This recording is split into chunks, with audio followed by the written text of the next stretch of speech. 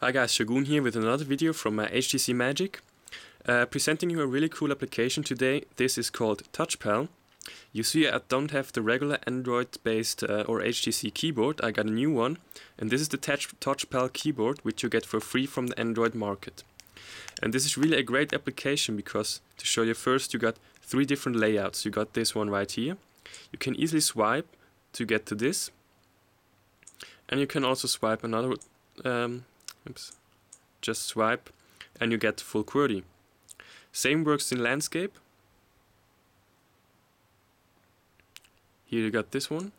Swipe to get to this and swipe another time to get to the full QWERTY. Now, before I show you further information about the keyboard itself, let's go into the settings here. You can enable autocorrect just like on the Android. You can make it recognize words, make it guess what you want to write next and give you proposals for that. Choose layout, what you want to have in QWERTY mode, in landscape mode, what kind of keyboard you want to have in portrait mode. And you can also download different language packs from the market, which you can enable here and choose between them. Let's go back here. You can, if you press here, you can simply choose the language pack. You can easily switch from one language to another. Let's stay English here. So, and the cool thing about this is if you have the dictionary enabled, which you see this button right here, it is really very forgiving. For example, if I want to write how and I press each letter wrong, for example, I press instead of H, I press J, P, E. Oh wait, let's give it another try here. J, Peach, E. I pressed J, Peach, E instead of H, O, W, and it still got me how right. So let's write a sentence here.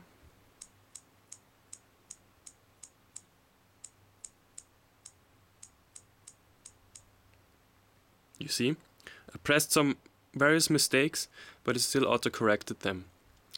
And another great thing about this, if I here press the space bar after writing it, it guesses what words I want to write next.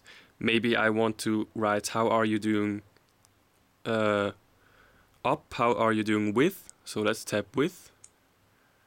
How are you doing with respect? Maybe I wanted to write to some of importance.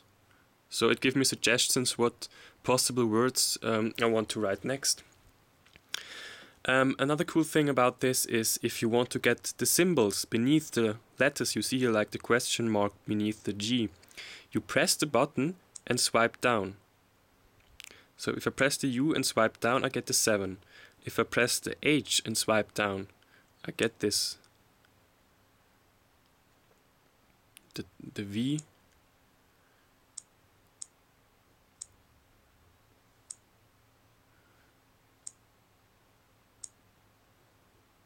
This is really cool to have easy access and fast access to the symbols, so you don't have to switch to another pad, you just swipe down, and this is very handy and very easy.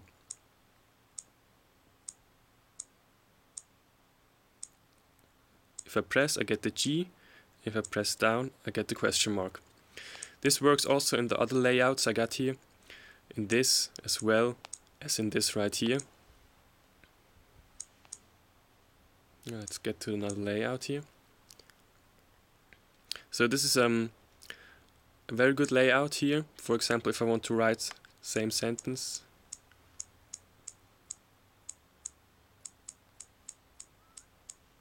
How are you doing? Or now it corrects when are you doing sometimes.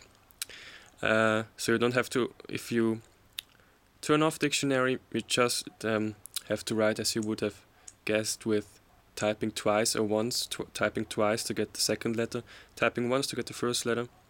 With the dictionary it auto guesses for you what you want to write. You don't have to press twice any of these letters. Same if I go to this layout right here, let's turn it landscape.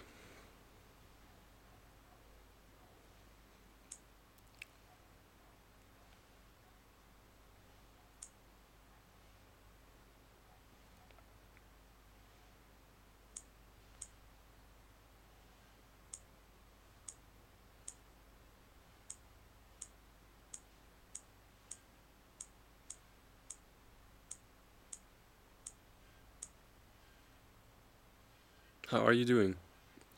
You can also go to symbol pad. You got here the easy numbers, some more symbols, smileys, go back, dictionary off, change language, start typing German. So this is really a great application. I use it instead of the Android keyboard, and I think really it's superior to the Android one. And you get it for free from the market. Check it out. Touchpal it's called. Great application, really worth a try. Thank you for watching.